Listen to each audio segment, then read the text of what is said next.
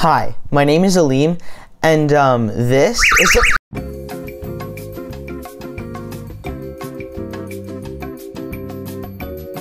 Now, I've been trying to train boss mentality for just a couple months now, and I've brainstormed 3 major ways. 1, speaking slowly. 2, being authentic and knowing what I'm talking about. And 3, electrocuting myself with unsafe voltages. And this is what I brought to you today. The first component we have is a relay. This is essentially just a switch, except it has a terrifying electromagnetic sound. Next up, we have a TENS unit. This is actually originally a therapy machine, but I figured it might be safer than this absolute beast of a power supply. So I ended up just powering the TENS machine with this and connected myself to the electrodes. Lastly, we have the Ethernet module. This part's pretty self-explanatory. We're just connecting ourselves to the network so we can communicate with the AI model. But how does all of this AI work? Well, it's actually pretty similar to Siri. Think about it. Our end goal is just to have the computer recognize when we say a certain word. So we're really just replacing the word Siri with the word This got me thinking. If Siri's always listening to us, waiting for her wake word, is that not kind of like creepy? Well, it's actually not, and here's why. The truth is, Siri just doesn't care about you. It splits your audio up into frames, which is then processed in groups of 0.2 seconds. This is all confirmed through a deep neural network, or DNN for short. From there, if there's even a small chance that you might have said, "Hey Siri," it will move on to a more accurate DNN. This then attaches a confidence score, or HMM, and if it's above the thresholds, typically being 0.5 or above, you can then ask Siri your question. Where can I get chicken?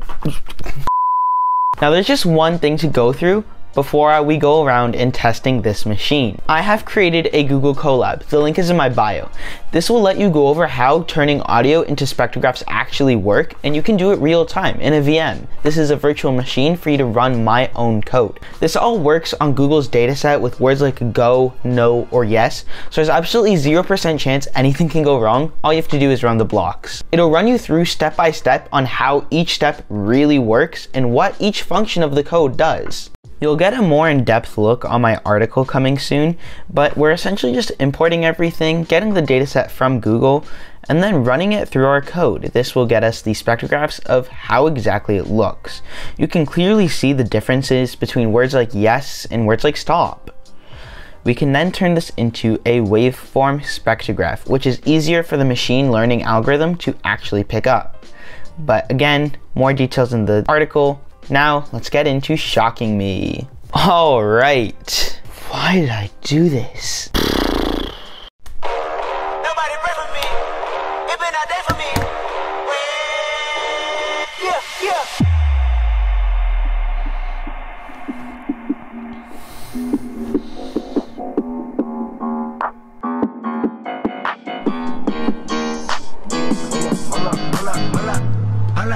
Sit down.